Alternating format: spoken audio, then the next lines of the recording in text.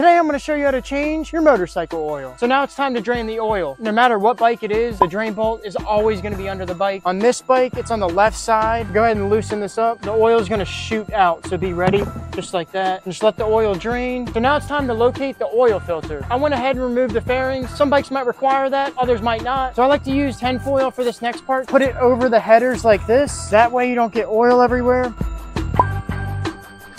Make sure this rubber gasket comes off with it. That way you don't double gasket it and cause it to leak. For the new filter, just take some old oil or new oil, put it around this rubber gasket like this, and you want this to be hand tight. Go ahead and put the drain bolt back on. So we're gonna put about 2.2 quarts in it and then start it up and then check it from there.